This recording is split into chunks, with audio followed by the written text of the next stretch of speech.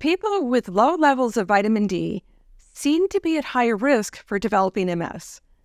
And people with MS that have low levels of vitamin D seem to have worse outcomes. Does having adequate levels of vitamin D influence if we develop MS or the course of our MS? In today's video, I'm going to share what I found in the studies about vitamin D and multiple sclerosis. I'll also share some information on other health conditions that may be affected by our vitamin D levels. Hello, my dear friends, and welcome. My name is Vickie Hadge, and I'm glad you're here. If you're new to the channel, please be sure to subscribe so you don't miss any upcoming videos. And even if you're not new here, if you enjoy content like this, could you please hit the like button, the thumbs up under the video? This is really helpful because it helps to support the channel and it will help it to reach more people. Thanks. It's fall here in the Northeast and the weather's starting to get chilly. So I'm not spending as much time outside, and when I am outside, wearing a lot more clothes. What does this have to do with vitamin D? Vitamin D is actually a hormone that our bodies produce when our skin is exposed to natural sunlight. When we spend less time outside, or if our skin is covered up when we are outside, our vitamin D levels may fall, and we may need to adjust our vitamin D supplement amounts. Also, people with MS may spend less time outside or out in sunlight during the warmer months because of heat sensitivity, further increasing the risk for vitamin D deficiency. Do you take vitamin D? Let me know in the comments below. In addition to taking my disease-modifying treatment, I do 5 things to help me live well with my MS. I eat a whole food plant-based diet, I exercise regularly, I try to get good sleep, I practice mindfulness, and I take supplements under the guidance of my neurologist and my naturopathic doctor. I take several different supplements to help me live well and maintain my health, and one of them is vitamin D3. I highly encourage you to speak with your doctors about getting blood work done to see if you may benefit from taking supplements. 2 that are particularly important, in my opinion, are vitamin D3 and B12, and I'll do another video on B12 soon. So what does vitamin D have to do with the risk of developing MS and the course of our MS? According to the National MS Society, several epidemiological studies of populations, have shown that low vitamin D is one of several risk factors that can contribute to the development of MS. Other studies have suggested that low vitamin D may be associated with more MS activity. And according to the Cleveland Clinic, it's theorized that the amount of sunlight exposure affects the production of vitamin D. And the hormonal form of vitamin D may be a selective immune regulator and potentially could inhibit the development of the disease. Some studies indicate that relapse rates were decreased in MS patients taking higher oral supplements of vitamin D, but the data is limited. And according to this study released in 2021, living south of 35 degrees latitude during one's first 10 years of life is associated with a 50% lower risk of developing multiple sclerosis. It went on to say that some studies have found that high-dose vitamin D supplementation, up to 14,000 international units a day, alone or as an add-on treatment, has a significant effect on decreasing the relapse rate and improving inflammation markers, as well as abnormalities on MRIs in people with MS. Cool. So it looks like vitamin D and exposure to sunlight are important when it comes to developing MS and how the disease progresses. Yeah, not so fast.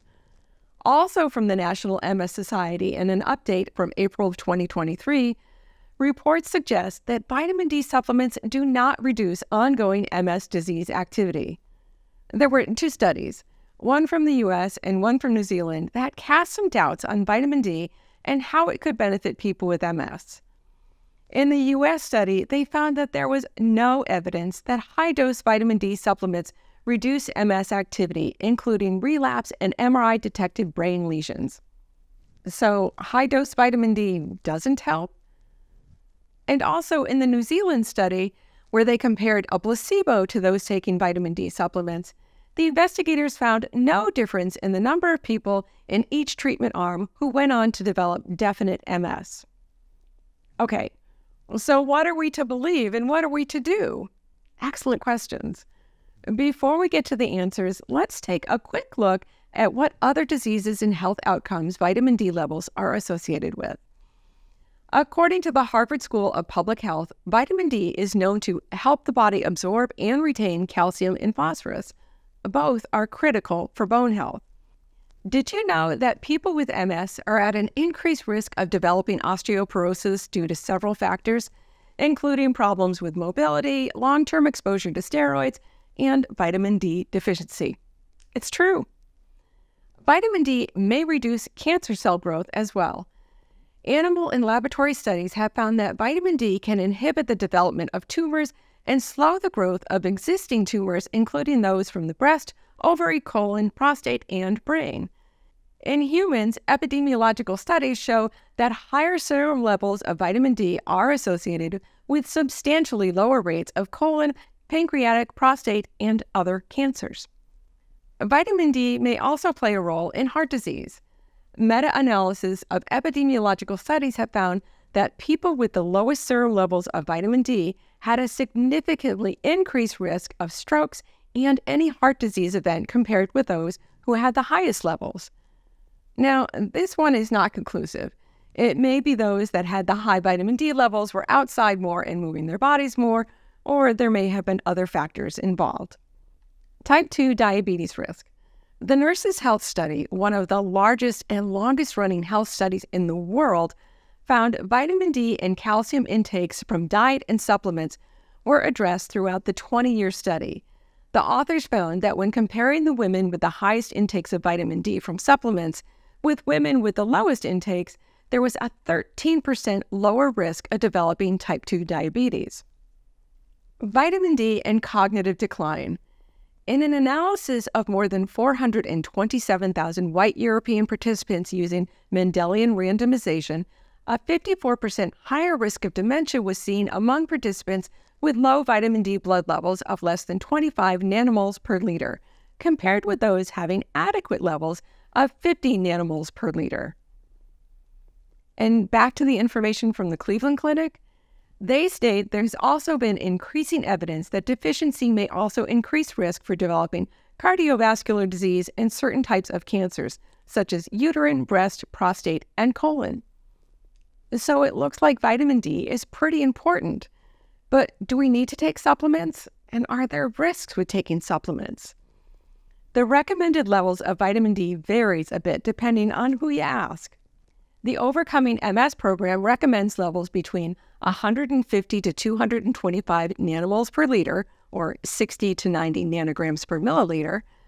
The National Institute of Health states in their vitamin D fact sheet that levels of 50 nanomoles per liter, 20 nanograms per milliliter, or above are adequate for most people for bone and overall health. And the Cleveland Clinic states that a sufficient level is 30 nanograms per milliliter or 75 nanomoles per liter. Luckily, vitamin D does not seem to get toxic until it reaches levels above 150 nanograms per milliliter or 375 nanomoles per liter. Most would need to take huge doses of vitamin D to reach these levels, so it's very safe. So how much should we take? Well, it depends on the desired level and your current level. It also could depend on how much time you're spending in the sun. Some of the recommendations I have seen suggest getting sun exposure for up to 15 minutes a day, as close to all over as possible. This is enough to give us adequate vitamin D without raising our skin cancer risk. Unfortunately, in many areas, that's not possible because it gets too cold to go out without much clothing on. So supplementing may be needed. Back to the question about conflicting information out there about the benefits of vitamin D. I have 3 thoughts on this, and these are just my thoughts. On my channel, I share my thoughts on living well with MS. This does not mean that my thoughts are necessarily going to agree with your thoughts, and it also does not mean that my thoughts are medical advice. It just means that I'm thoughtful. Number 1, there seems to be enough data and information to suggest that low vitamin D levels may be associated with developing MS and the course of our disease. And number 2, and there's also enough compelling data to show that having adequate levels of vitamin D may help with our bone health and prevent other diseases such as type 2 diabetes, cancer, and heart disease. And number 3, Supplementing with vitamin D is very, very safe. Because it's so safe and there's such good potential benefits to having adequate levels of vitamin D, I take a vitamin D3 supplement. I have regular blood work done to test my levels and adjust dosages as needed. Do you know your vitamin D levels? Have you talked with your doctor about them? Let me know in the comments below.